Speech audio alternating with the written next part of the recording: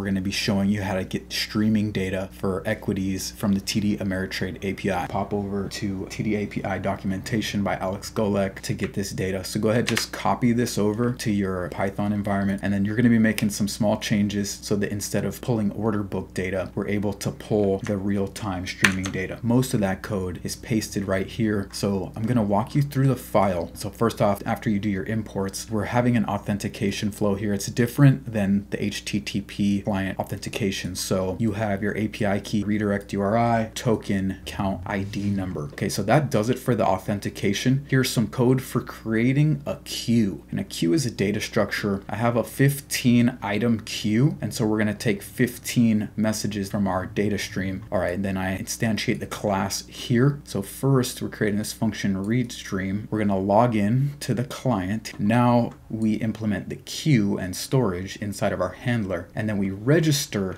the handler that we're going to be using. So you can see here we're creating the handler, which is called print method. We're just adding information from the stream to our queue. The next thing, we're adding level 1 equity handler, and then we pass it the function, which is our handler here, print message. Let's go ahead and run this code here. So I had to make some little changes, but it looks like we're subscribed to the data stream just in time.